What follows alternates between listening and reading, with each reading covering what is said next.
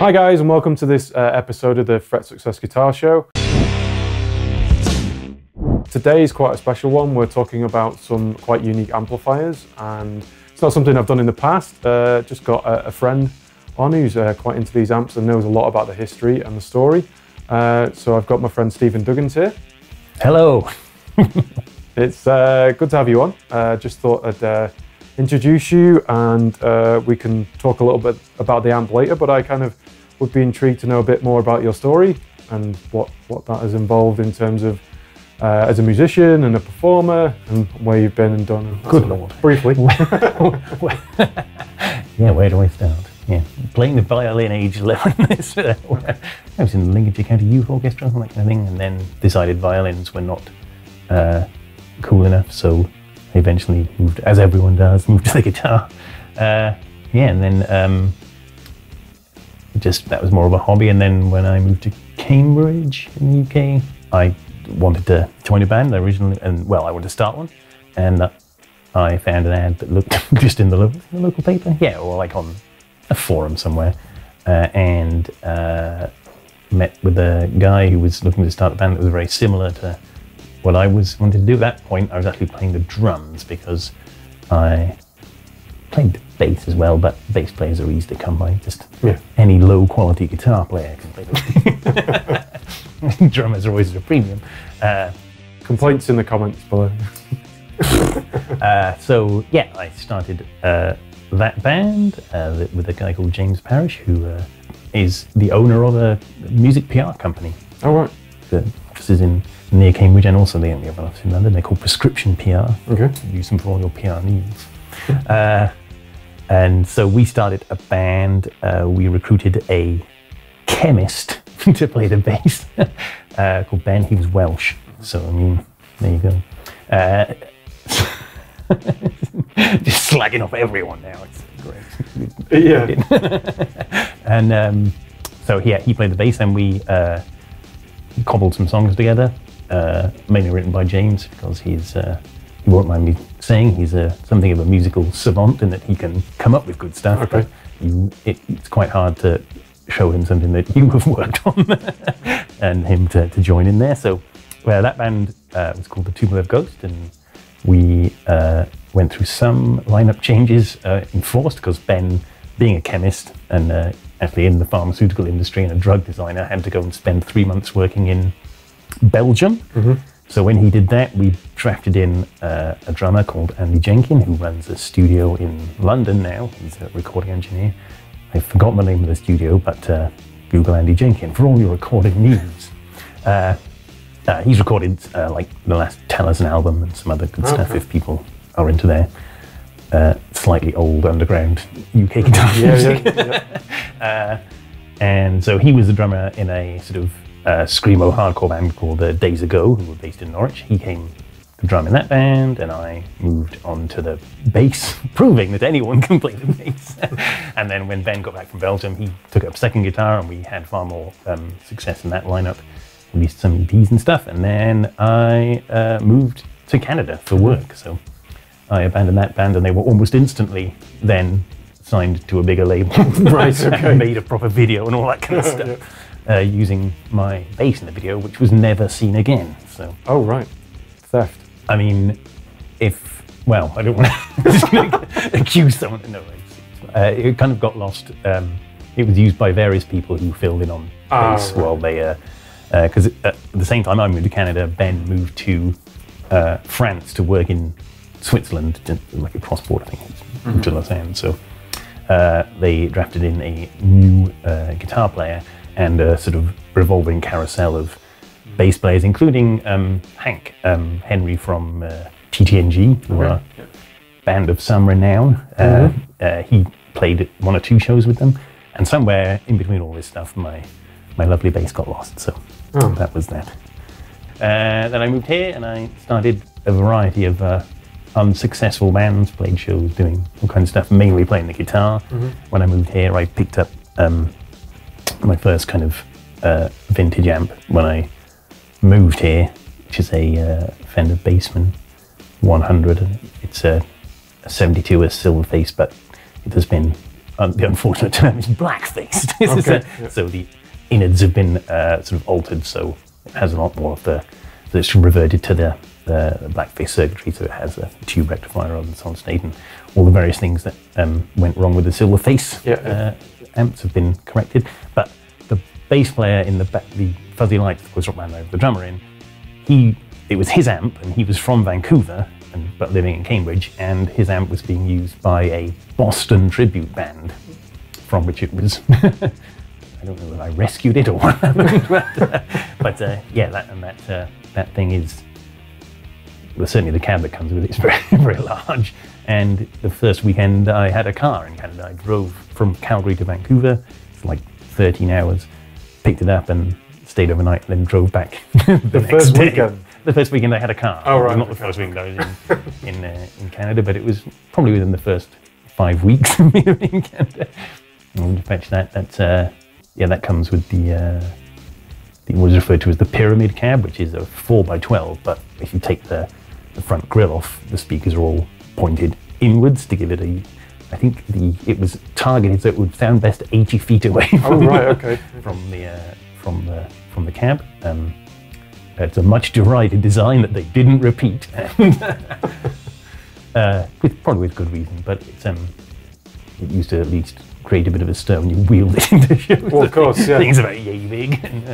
I was in a band called I Kill You, and we tended to set up on the floor because we thought we were Lightning Bolt, and people would always be mugging in front of the amp and giving it all this business, which is always fun. And then that band kind of died.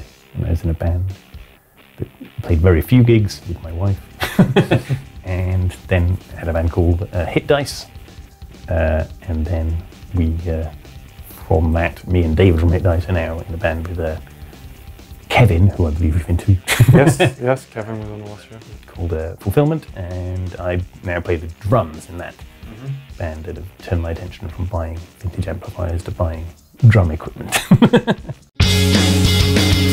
So you love buying equipment, you've got quite a lot of equipment, and tends to be the older vintages, 60s, 70s type? Yeah, my amps are certainly that. I mean, the amp we're here to really talk about and focus on is the range of Sunn Amps, as we've got on your t-shirt there. That's right. So I know very little about Sunn Amps. So I'd love to know as much as you can tell me, really, because I know that the viewers will really want to hear exactly the story of that. Quite a unique story, I believe, in some ways. And yeah, so if you can kind of take us through what you kind of know and appreciate from the amps. Well, Sunn Amps, I think, today are perhaps more famous in association with the band Sunn, which is like whenever I wear this t-shirt, people are like, is that for the, well, because people who know the band Sunn tend to know Sunn Amps, so they ask, is that for the band or the amp? And I kind of pull the old switcheroo on them, and whichever one they guess, I say, no, it's the other one.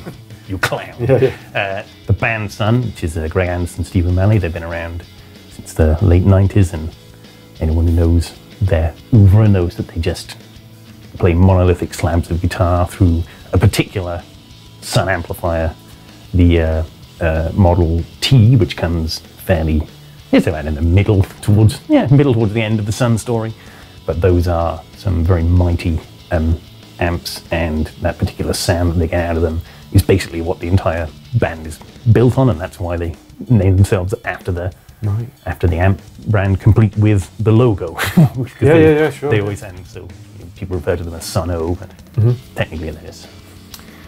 So the story of Sunn Amps is a long and interesting one. That's why we're here. So it's also tied in with a very famous song, the song Louie Louie. Louie Louie. Might be, but that song. So that was originally the famous version that you hear on the radio all the time. Well, not all the time, depends what radio station listen to. But that's by a band called the Kingsmen, who are from Portland. But it's actually a cover of a song from the mid-50s that was recorded by Richard Berry. So the famous version is by the Kingsmen from Portland, and the bass player in that band is Norm Sundholm. And you can already see the Sundholm. You can see where the story is going. Creeping in. So they released that in 1963, and it was a huge nationwide hit, and beyond, obviously. But and they were booked to play like a huge tour the next year with lots of other of sort of the popular beat combos of the day. He worked in a music store and was using a 60-watt Bogan amp. That'd be funny to Australians, but it's which is basically a PA amp, and that's what kind of bass players of the day were using. Yep. And they would play this sort of big tour, and they played the first, or they would play some larger venues before they went on this tour, and it was not loud enough. This was in the days before sort of comprehensive sort of PA equipment that everyone's used to nowadays. His brother, Conrad Sunn was an electrical engineer, and they put their heads together, and Conrad decided to boost the power by using a preamp, a 60-watt preamp built by a company called Dynaco, who basically supplies kind of at-home DIY hi-fi enthusiasts. You could build your own hi-fi system. So he put one of those in front of the Bogan PA amp, which is basically just a power amp section. Also had some ideas about the speaker cabinet, probably the most unique of which was to use a folded horn in the speaker cabinet. So if you ever take apart the older Sunn cabs, a lot of them have this kind of folded weird horn for the high frequencies. And his brother was using a Fender 212 at the time with the PA amp, but he built this sort of 2x15 cabinet with JBL speakers, which were sort of the premium speaker of the day. Been around a long time. Yeah, Fender even started selling their cabs with optional JBLs, sort of as they got late 60s into the 70s. So they built this setup, and it seemed to work pretty well. So they went off, or Norm went off with the Kingston on this tour, and lots of the other bass players they played with and other people thought, this sounds fantastic. Well, how did you make this? And he explained the story. And when he got back off the tour, he said to Conrad, we should build these and sell them. People are crying out for a fantastic bass amp. It had a lot of headroom. It was very clear. It did a lot lower frequencies than anything anyone else was using. So they built a few in the garage, and they managed to sell them, and orders kept rolling in. So they decided they couldn't sort of keep up by themselves, build them in the garage. They took on industrial premises in Portland and started sort of manufacturing them properly. The first models, they named them after the JBL speakers, and then like an initial, and then the power. So they would have names like 30A40 because that was the JBL 130, 15-inch speaker.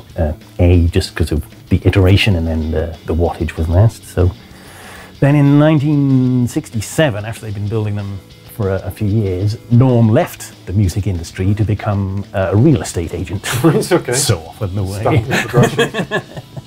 At which point Conrad took sole ownership of the company, and he changed the logo to the famous this logo. Before, if you find a very early Sunn amp, they literally have a picture of like a happy smiling sun next to the word Sunn, which is a far less intimidating, far less kind of cool logo than sort of the iconic one that I'm wearing there. In fact, my own Sunn amp is kind of built at the cusp of that time. It's built in 1967, so while it has this logo on the outside, they were still running through their inventory of the serial numbers. They had like little stick-on metal plates, and that still has the old Sunn logo. Oh, right, okay.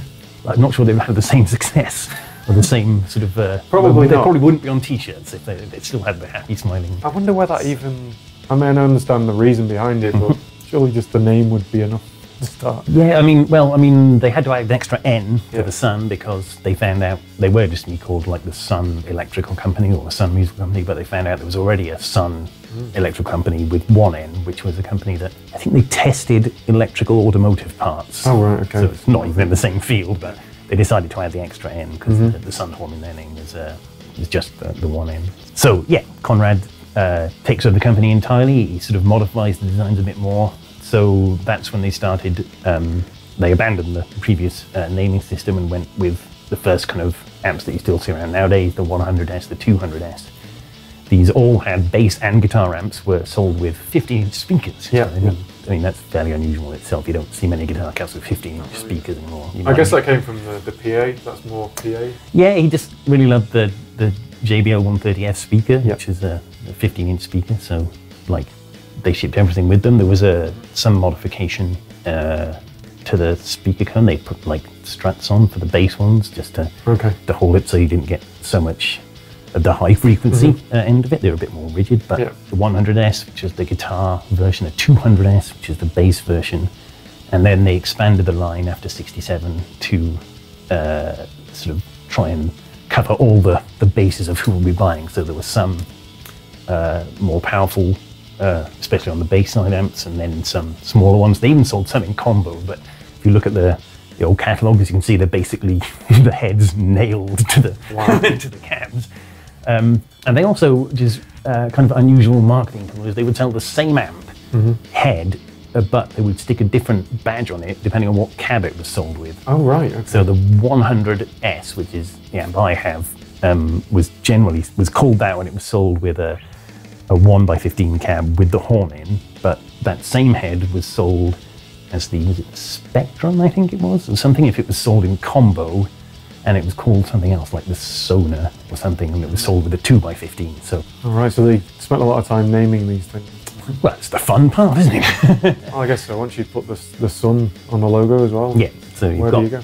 Identical amps being sold under different names depending on what cab they're paired with. So that was all fun and games. These amps have a ton of headroom. They're very clean, and they were very loud.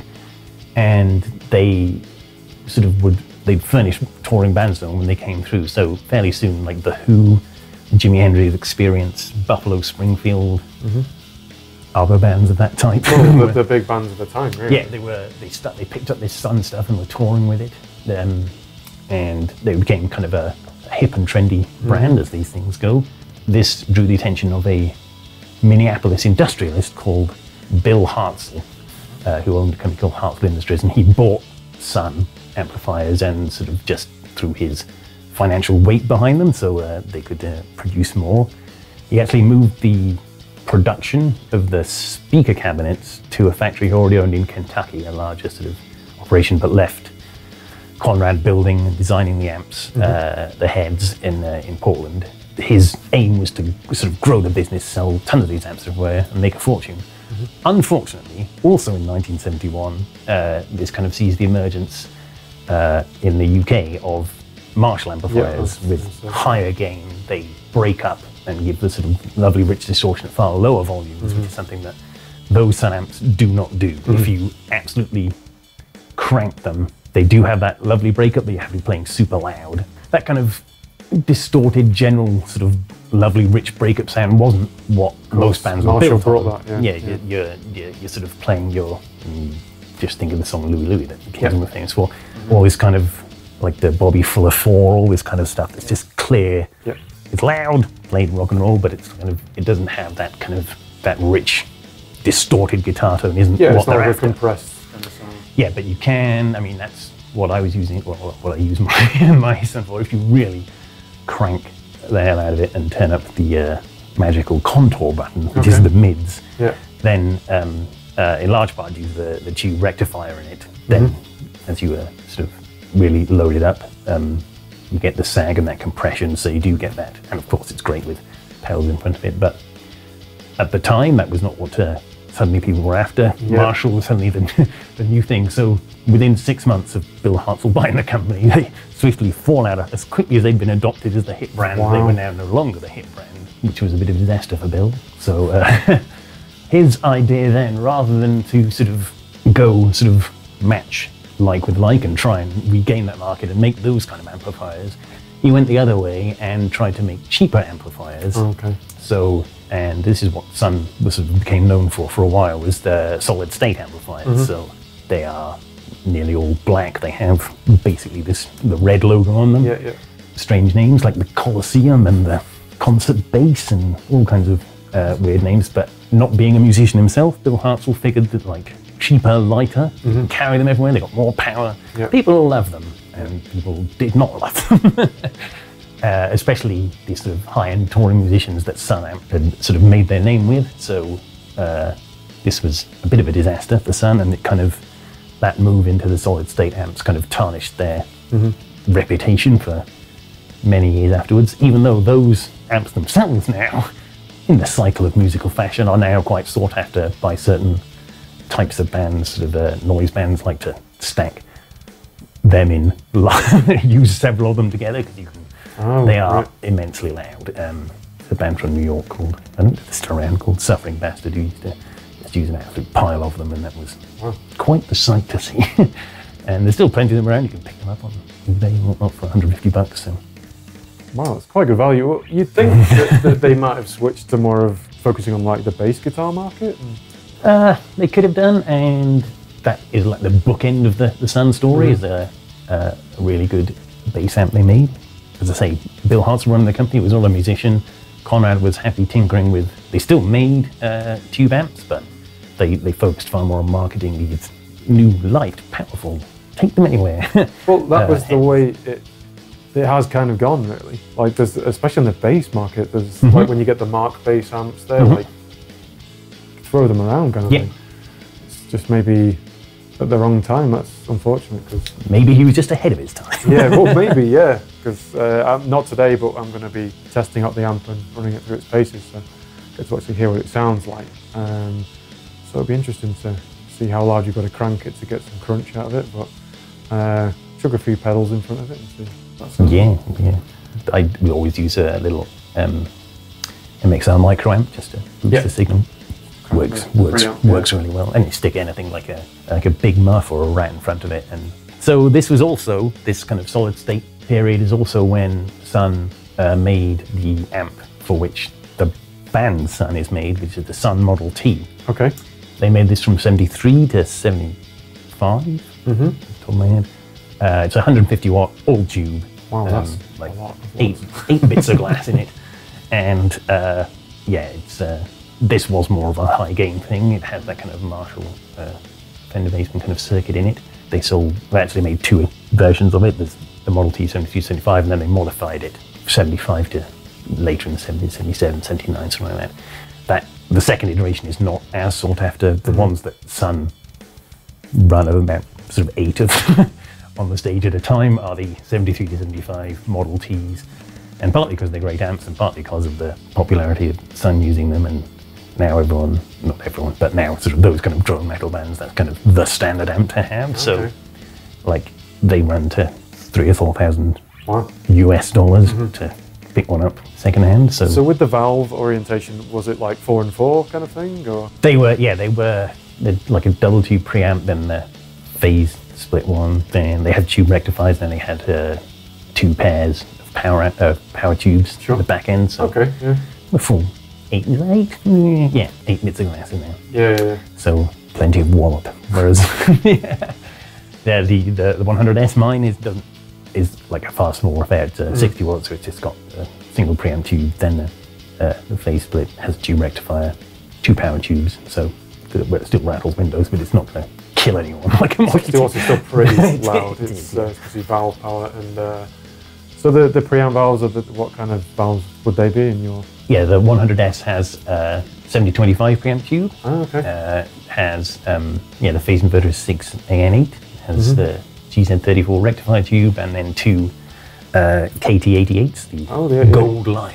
Yeah. Who were originally they used the British made ones in that. So that's what's in the one I have. Yeah, they've got a sound of their own, them 88s. So. Yeah, I mean they later shifted to like US made 6550s. Oh, right, okay. Sort of, I don't know whether it became harder to obtain than the British ones, or just more expensive to. Well, a lot of the factories shut down, didn't they? That were making these tubes. Yeah. The Sunn story then takes a tragic turn. Well, that was quite a long period, though. They started, what, 65-ish? That was really commercially making them making them for sale, 65. 73 was when they were starting to do these. Yeah, 71 to 73 they started the solid state era and making the Model T.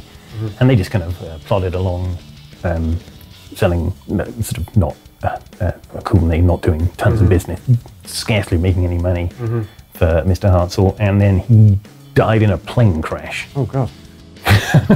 Too soon. Sometime in the mid-80s, 81, 82, something like that, and his estate, that was basically the end of Sunn Amplifiers in that form. His estate, his company, they had far more profitable other lines of business. This was basically a hobby almost of Bill Hartzell's, owning the amplifier business. So as his estate and his company was broken up, Sunn Amplifiers basically died, and the name Sunn was then bought by FMC, Fender, who, in 1984. Why did they do that? Because it probably cost them about $2 or something. Oh yeah, I know. Yeah, it'd be cheap, but like. But then they started making they did amps, something with it. branded as Sunn. In the sort of mid '80s, up until like 2002, they still made Sunn Amps. None of them particularly fantastic. Well, one of them was fantastic. But the reputation is still suffering from, most people then didn't know Sunn for their early amps or for the Model Ts. They just, because there were a lot more Sunn solid state amps around, so people saw them a lot more and went, yeah, they're okay, but they're nothing special. So the attempt to sort of resurrect the brand didn't really take off. Fender did try to market, like made some pretty beefy all tube amps under the Sunn name, including they actually sort of reissued the Model T, but it wasn't the same amp. It wasn't the same design. It just looks pretty similar, but it's not the same amp. But they made a 300 watt version for the bass called the 300T, and when they retired the Sunn name in 2002, they were like, well, this amp is pretty decent. So the Fender Bassman 300 from 2002 to, I don't know when they changed the design, but that was basically the Sunn Model 300T. They just rebadged it as a Bassman 300, and 300 all 2 watts of bass power is not to be sneezed at. No, they also made, for a while, a sort of rack-mounted bass amp called the 1200S that was exactly that number of watts. It was 1200 watts. Was that a solid amp as well? No, I think that was a tube amp. So you can edit that out if I'm lying, but I think that was a 1200 watt tube, which, I mean, Ampeg makes some that get up in that area, but that was probably one of the most powerful amps ever made. But still, there were no real takers for it. So how did you find out about Sunn Amps? Well, I actually knew about Sunn Amps from the band Sunn. Right, you read into their story. Yeah, and I read it, and I sort of knew which amps they used, the Model T, but then in sort of reading about the Model T, I discovered they made these earlier amps and the whole story about it. And then, a few years ago, I saw the chance to buy one from a doctor living in Edmonton. If you're watching. Thank you. Who was, selling that. And funny enough, initially, I didn't actually go and buy it myself. I had a friend who was in Edmonton pick it up and bring it back for me. But when I was like, so I'm going to sort of look at the history of my particular model. The 100S actually came in 2 versions. In 1967, the 4-knob version, as it's referred to, which is what I have, which just has volume, treble, bass, and contour, which is the mids, and contour is really where it's like the launch comes in. Yes, if you turn contour all the way, like roll it all the way off, it's like, this is okay. And it's when you roll it on, that's when the magic happens. And things in your house start rattling at strange frequencies. The 7-knob version that replaced it had like a built-in tremolo and reverb as well. That's what the extra knobs controlled. So when was that? When did they start to? That was like 68. So they didn't have a 4-knob version for very long. So. Because the tremolo reverb, tremolo was quite popular, kind of getting to that era, wasn't it? It was a fixture on a lot of American amps, really. Yeah. So they obviously, there was space in the chassis to stick one in. So they went with that. Mine's sort of early 67, as they say. It still has the old smiley face Sunn logo on the inside, which is fun.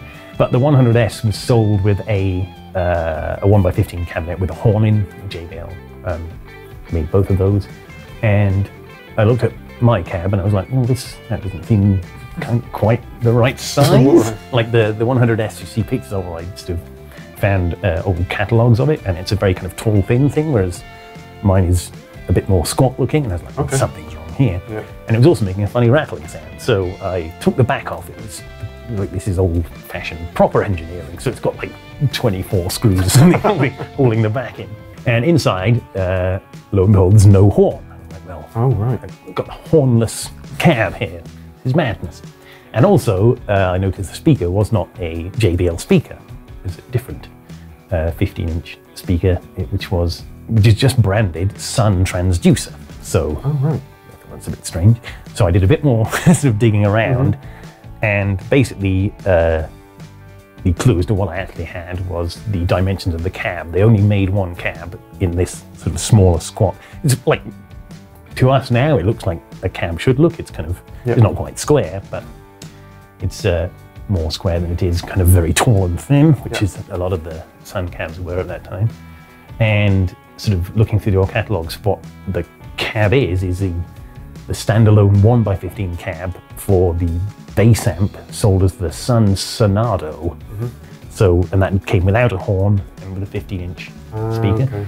And so that was only made from, it was only made in like 1969, at which time it should have had a JBL speaker in. But Sunn did switch in 1970, 71 they switched away from the JBLs to what they branded, or what they put the sticker on as Sunn Transducers, but they were actually they were just buying them from elsewhere. They were Eminence and CTS speakers that they just rebranded as Sunn Transducer. So I have a 1967 guitar head with a 1968 or 9 bass cab with a 1971 bass speaker in, which was blue. Luckily, Eminence, good guys that they are, still make a 15-inch guitar speaker, the Eminence Legend 1518, I think it is. Yeah. So, and that actually handles a lot more power than the original Sunn speakers. So I got one of those, stuck it in there, and it sounds fantastic. So, and it's obviously not going to blow again when something goes terribly wrong, because I think it's rated 150 watts and it's only dealing with 60.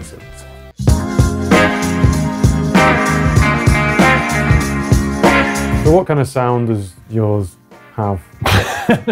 Without wishing to be glib, it's loud, but it's because it's the design of it. It's kind of almost like until you really crank it, it's like a blank slate. Whatever you, it really shows the character of whatever guitar you're putting in front of it. It comes through more than maybe amps that have more of their own distinct character that people are looking for. So this is it's very clear, lots of headroom, plenty of volume until you really give it the business, especially with the contour turned up. Then it has a lot of lovely, rich mid-action.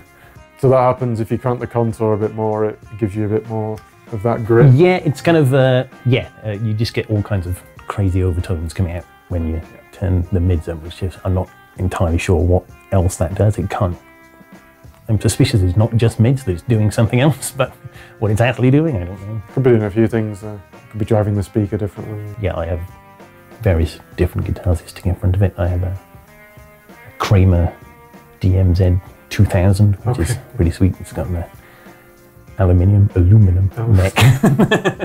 Heavy. Yes, heavy as anything.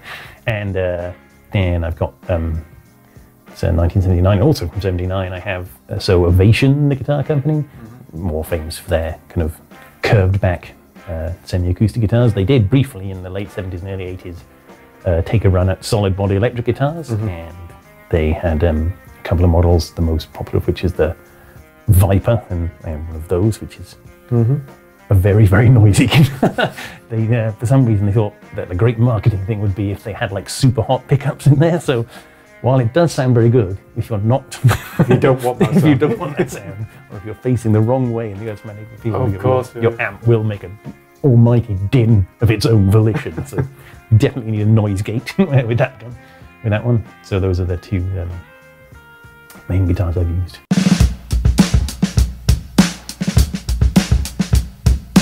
So do you find you have to shape the sound at all? You know, either going in or, I know it's got bass and treble.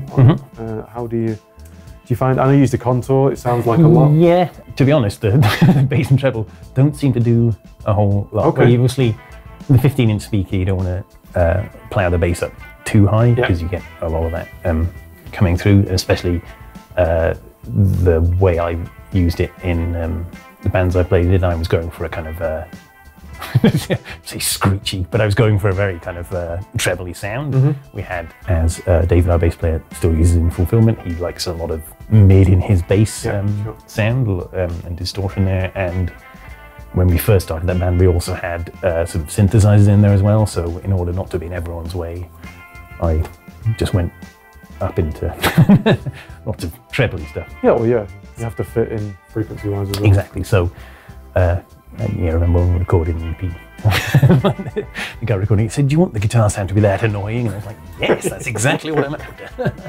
In isolation, it's a grating sound. Yeah. But you can get quite a lot of, like, with a few pedals in front of it. If you turn the bass and the contour all the way up and roll the treble off and stick a big muff in front of it, you can almost imagine you're in Sunn using a Model T as you go along there. Is that what you kind of do? Your setup tends to be putting the big muff in front and... the big muff is fun just to muck around with at home, just to... Oh, of course, sort of it's got that kind of sound. Play it being a guitar god and the huge thing.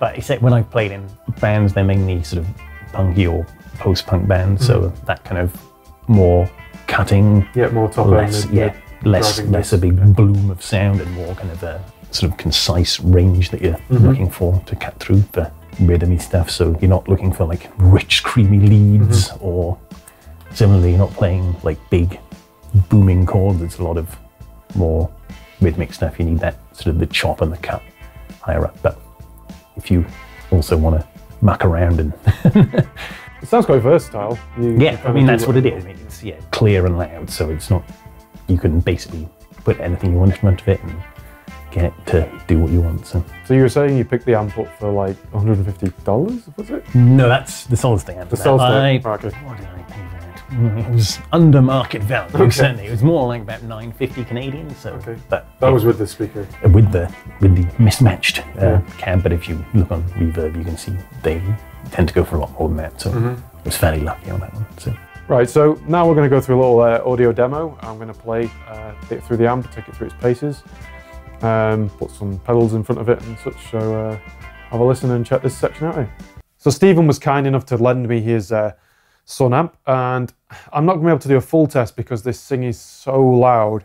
So if you're in the Calgary area, just maybe, within the nearest 20 miles or something, you might want to just close your doors and windows and things.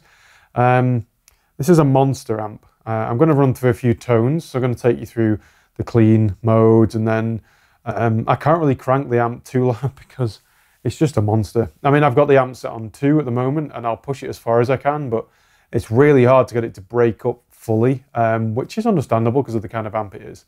So I've got a rat put in front of the guitar. That's all I've got in the chain. Playing through PRS Custom 24, go through a few different pickups and a few different lick styles, and yeah, see what you think. I'll twiddle the functions on the front of the amp, and yeah, check it out. Little demo of the Sunn Amp. This is great, 100S. So we'll go through the clean tone first. Here we've just got the volume set to 2, which is very low, but this thing's a beast, even though it's a relatively low powered amp for the valve scene. And then we've got the treble, the bass, this contour knob here. So I'll go through each of those settings now, but I've got it pretty neutral at the moment. So the treble there, the bass there, bang in the middle at 5. Thought that was pretty neutral, and we'll just play a few chords and yeah, see what they sound like. So.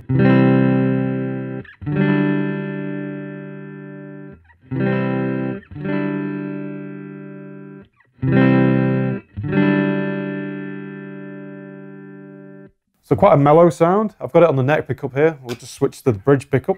You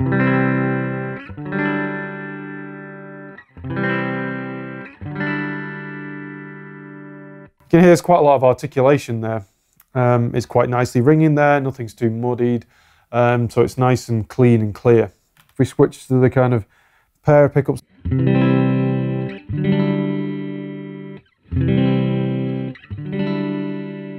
jangly sound, which is nice.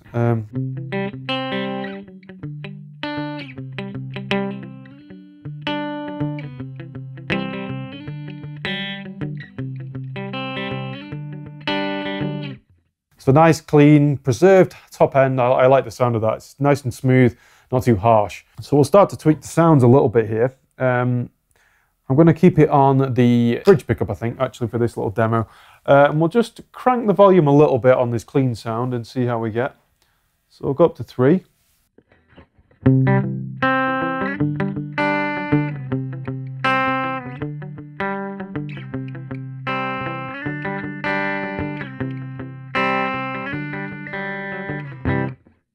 So we'll crank the volume just a little bit, and it's amazing what power you can get out of this thing.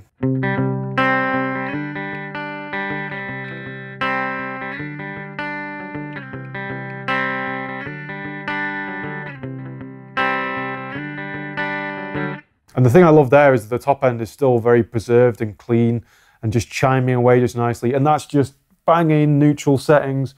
You know, that's all it really is. So we'll just crank it just a little bit more because I'm feeling dangerous. So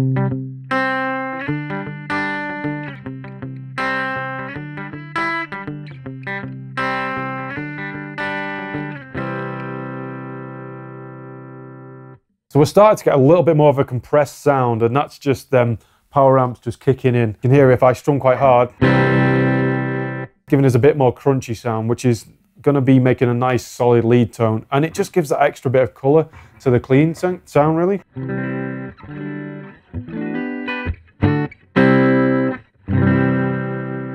Nice and clean, but full sound. Go up a little bit further. I'm feeling 5 might be my limit here.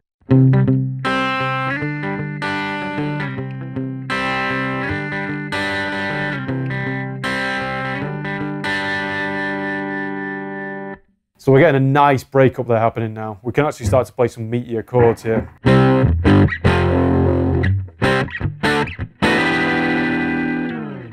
And that's really getting pretty loud. And we'll just push it just a little bit further to 6, just briefly, and it's really getting a bit loud here.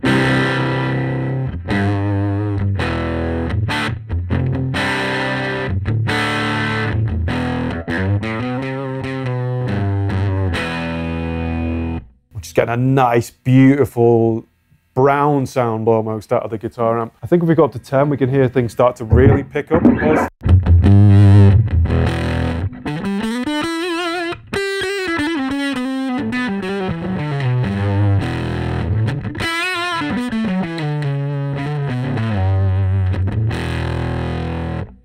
And it's almost starting to sound a little bit like a fuzz amp, just giving that weird low end. I think pushing it to 10 is probably a bit much for this amp. I think it's just starting to overload, but it's got that sound if you want that character. It's really giving you that meaty kind of low end sound. So we'll back off again down to about 3, just to keep everything nice and clean. So that's just pushing it nicely, all on the bridge pickup there. And even when we go to the neck pickup, we can hear if we go to that brief volume change. Nice and chimey, back down to that clean sound. We push up to, say, 5.5. Feel that low end of the neck pickup really bringing it through and making it kind of just chime and sing with that low end, just waiting to burst when you just push it that bit further. We go up to 6.5.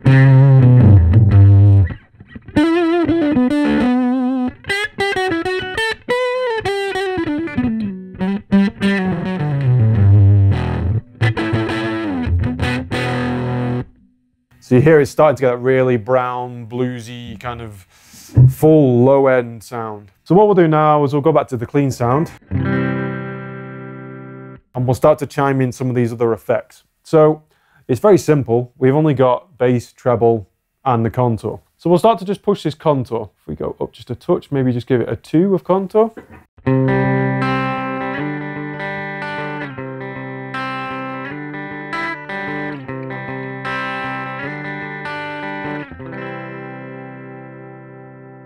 You're starting to get this kind of high, kind of mid-ranged push and kind of a bell-shaped kind of honk to the sound. And really, when we start to push that a bit further, you make that a lot more prominent there.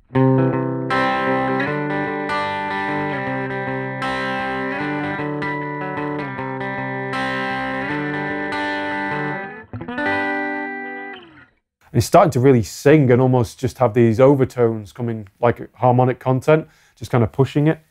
If we go up to the top end of the contour, we're kind of probably getting a lot of like treble push there.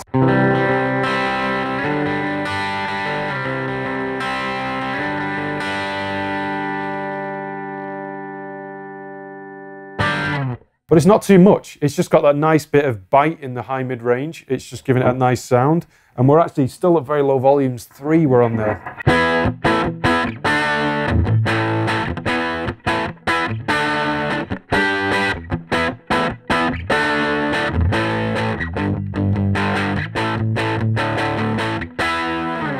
It's that kind of nice, punky, kind of in your face, you know, slapping you around kind of sound, which is, you know, pretty cool.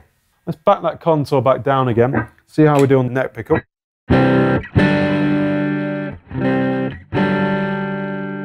Kind of that mellower low end is kicking in again just because of the neck pickup position. We're on 5 there on the contour, so I'm just going to shape through that and you can really hear that sound. Contour 5.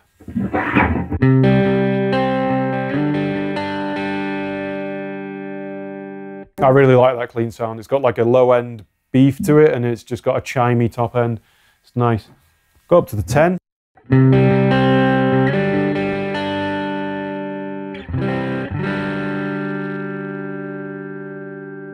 And on that neck pickup, it's just starting to push and distort it, kind of making a bit muddy there. So I think that's a little bit much for the neck pickup. So if we go back to 5, just nice in the middle, bridge pickup, and we'll start to play with some of these treble and bass features and see how they sound. So let's push the treble just a little bit so it gives us a bit more high end.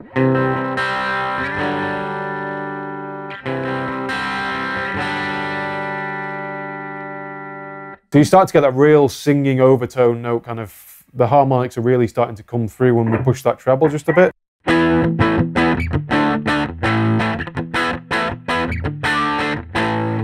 And what I love about this is just all amp, so it just sounds pretty awesome. It's basically got bass and treble, that's all we're using, and a bit of this contour shaper. And the top end is still, I thought it'd be a bit harsh, it's still just holding in there. So let's back that off just a bit to 5 again, and just push that bass. I just feel a bit excited about this low end going on.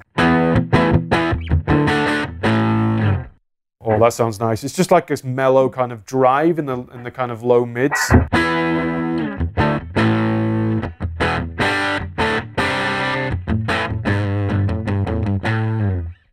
It's just got so much meat to it. It's unbelievable. If we just maybe leave that bass there, push the volume just a little touch, and I think we might just get a bit more bite to it.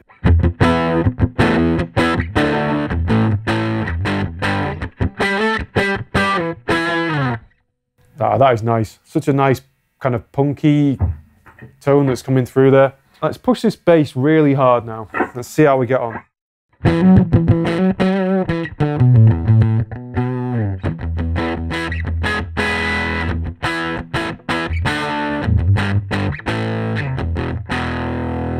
So we're getting a little bit of muddiness in the low end there, but I think it's just holding in there because that's quite typical of guitar amps when you push their bass tone, you know, too far. So we'll just back that off. I've found playing with this amp a bit that the sweet spot seems to be just below 7. It's just giving that nice low end, just giving it enough push and not muddying it too much, so it's nice. And I find the treble is just nice, just backed off from 5. But you've got to watch that contour switch because that gives you a little bit too much presence sometimes.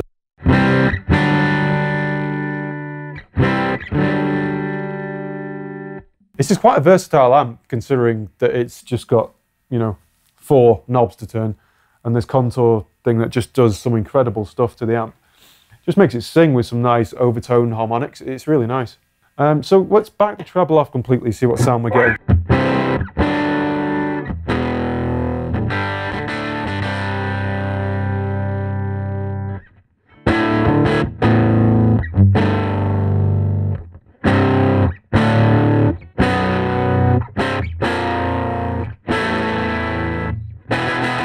It's not really losing as much as I thought it would. It's not like when you roll the tone knob straight off. It's just giving it a bit of nice bit of presence still in the top end. I love this amp. It's just amazing.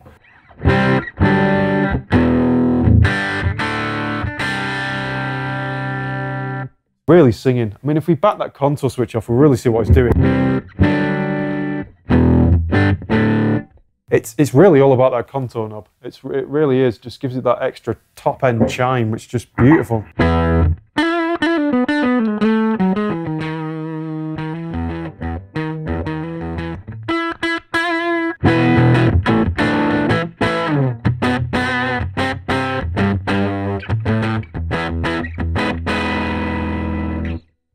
It's pretty awesome, let's be truthful. I just think a little bit more treble, the bass about there, the contour just maybe pushed a little bit further for that distorted sound. Did you see when we back right the volume down to 2? That just cleans up just nice, and if you just want to push it a little bit further, 3. Just that little bit of change just gives it that nice kind of singing, like an orange kind of crunch sound. You can really hear it's completely different to like a Marshall sound or something, and that one 15-inch speaker there is, I think that's given us a lot of the low frequency presence that's really helping give this amp quite a fat sound really, so it's pretty cool.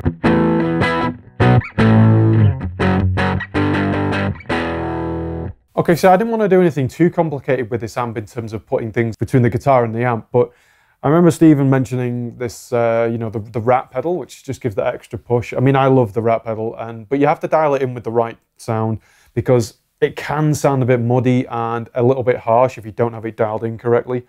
It takes a little bit of playing with, but it is an awesome pedal if you just want to have this great distortion sound just with a click of a button. And it just really complements the sound that you get. I mean, let's go through that now. So with the rat, I've got the distortion set on about, let's say 11 o'clock, the filter's right the way around, getting to almost the end of the dial there at like 4 o'clock-ish. And the volume I've got kind of cruising where it's not really making any attenuation or boost to the sound. So I figured that out to be about 3 o'clock. 3 buttons, really simple, straight through into the amp. It's just keeping it very simple here. So I'll do this with the clean sound.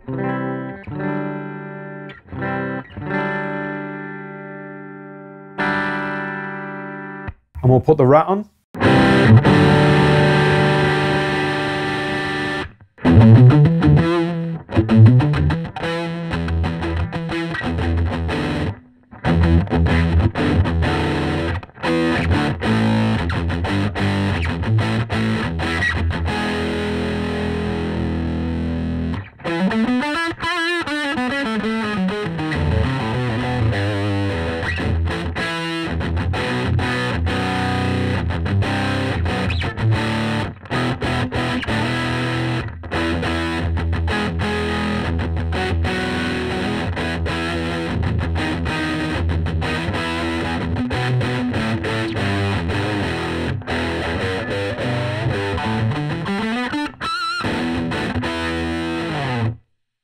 So it's pretty awesome.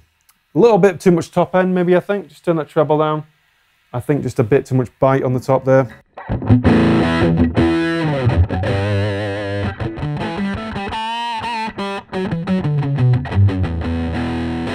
It's just got such versatile tone. Going from this clean sound.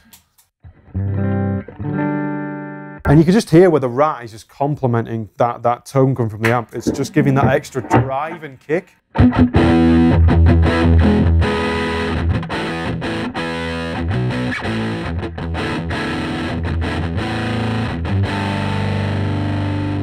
I just think it really sings with these kind of old-fashioned late 90s, 2000s kind of heavy slash chords.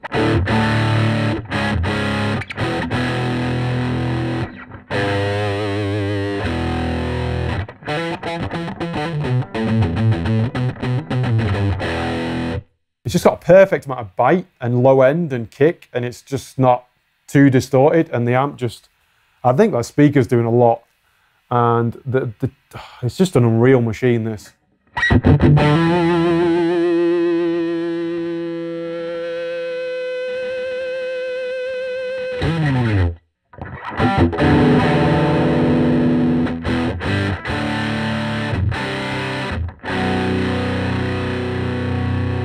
Listen to that, the articulation that comes through from that amp, it's just doing the top end and the low end so tightly and so well, it's just a beast. I can understand why Steven bought one of them.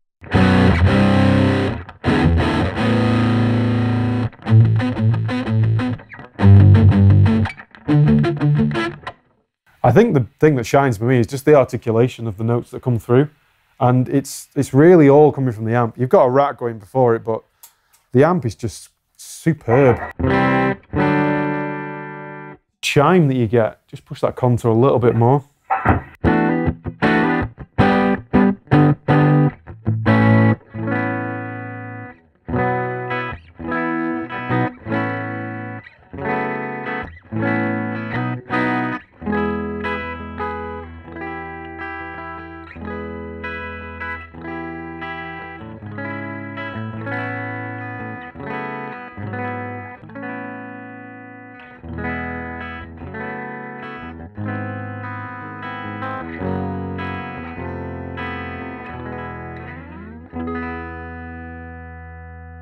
What a beautiful amp.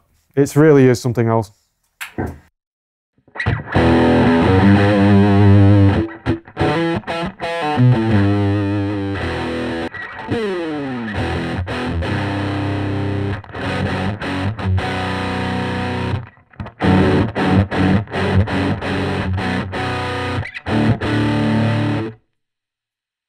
I have nothing else to say.